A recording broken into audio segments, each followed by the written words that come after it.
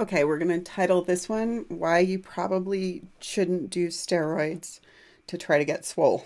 So I want to teach you about anabolic steroid use and abuse, and a little bit about DHEA, which you can buy over the counter. So let's look at these for just a second. Okay, so remember what we have been talking about is the male sex hormones. That's all of these, okay? Androstenedione, sometimes called androstenedione or androstenedione, testosterone and dihydrotestosterone. These are mostly in high concentration in the, These are more likely to be, These are more likely to be from the testes than from the adrenal cortex. We'll get to the adrenal cortex a little later. So, because we talked about the fact that these male sex hormones can cause lots of things to occur, including, if you haven't grown yet, bone growth, right, and increased muscle mass.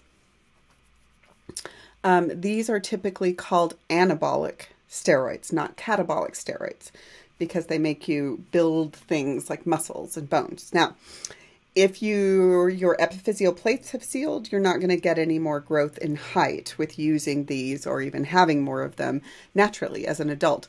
So what is happening when someone chooses to use anabolic steroids to build muscle mass and they did not have a deficiency of anabolic steroids? So for instance, if you're an adult male with normal levels of anabolic steroids and you decide to supplement them to build muscle mass, will it work? Yeah, it'll probably work if you're working out, because the combination of stressing your skeletal muscles in a certain way, which we'll describe when we get to the muscle chapter, plus high levels of androgens, will cause muscle mass growth more than without high levels of androgens. So what I want to do is briefly, I just want to talk about what happens if you supplement these. You can actually break your feedback chain. So remember, the feedback chain that we're kind of working with is right here. This one really on this side, but I just want to build it again really quickly so that you guys can see what's going on and how you can break it with supplementing androgens. So let's build it one more time. You've already done it once, but let's do it again. Okay, so we're going to, again, construct the chain of hormones that ends with spermatogenesis and also androgen production. And we're going to concentrate on testosterone, but it doesn't have to be testosterone. So if we are starting this story, we are going to start with the hypothalamus. Hopefully you can do this by now. And the hypothalamus releases the relevant hormone to male sex hormones is GnRH. By the way, you only start releasing GnRH when you hit puberty. I don't know if I mentioned that before. I can't remember. GnRH goes to the anterior pituitary, and the anterior pituitary releases two relevant hormones. And then I'm going to break this when I abuse anabolic steroids. Okay, so luteinizing hormone. And luteinizing hormone goes to certain cells of the testes. They're called the interstitial or Leydig cells. And it causes the production of androgens. And there's different proportions, but let's just call them androgens collectively. And that includes all of the blue ones in the diagram that I just showed. And then we said that the anterior pituitary also releases FSH, follicle stimulating hormone, which goes to the testes, and specifically the follicles of the testes where you find those cells that can go through meiosis. And then you do spermatogenesis if you also have androgens. So androgens are necessary for spermatogenesis. Now, the last thing, remember, that we said was that the feedback mechanism for androgens is, how do you know when you have enough androgens? Well, they circulate through the bloodstream. They go back to the anterior pituitary and inhibit production of LH. They also go back to the hypothalamus and inhibit the release of GnRH. Okay, so what happens about spermatogenesis? We already said that the sperm don't swim through the bloodstream because nobody gave consent for that. But inhibin, that hormone, will actually feed back to the anterior pituitary and stop the production of FSH. So now what I want to do is I want to talk about what happens when you, instead of letting this do its job normally, when you start taking in what we call exogenous androgens. You are taking in androgens that you are not producing. And remember, this is not in a person who has an androgen deficiency. This is in a person who has normal levels of androgen. So what we are going to do is we are going to take in lots and lots of androgens. And even though they are not these specifically, what they are going to do is really dependably shut down production of GnRH and LH. And so eventually over time, what they can start to do is they can tell the testes that you don't need to make any of your own androgens. And when you tell the testes that for long enough, the testes don't make real androgens, which can actually stimulate spermatogenesis. So what you've ended up doing is you've ended up breaking this part and breaking this part, because you've constantly got this feedback going here because you have high levels of exogenous androgens. And what will happen over time is this male, if he abuses anabolic steroids when he doesn't have an anabolic steroid problem, over time what will happen is your testes will just go, well, apparently I'm not needed anymore, and they will stop functioning normally.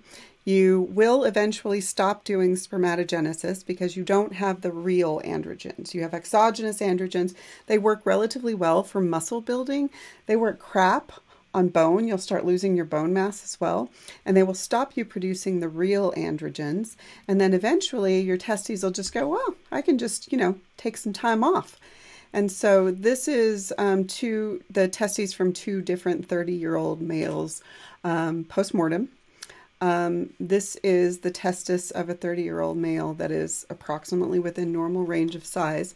And this is the testis of a 30-year-old male who had been abusing anabolic steroids. We don't know how long he had been abusing anabolic steroids because he wasn't really forthcoming about it. But it's a really interesting post-mortem photo. So what ends up happening is basically, if you continue to put androgens in, they will stop the production of real GnRH, real LH, real FSH, and eventually real androgens. So you can break this. How permanent is it? Individual variability says we don't know. But if you've been doing it for longer periods of time, it's more likely to cause longer periods of damage. Now, the other thing that people do when you can't get access to the real androgens, or to the, I should say, prescription androgens. By the way, these exist in prescription strength because some people do have androgen insufficiency.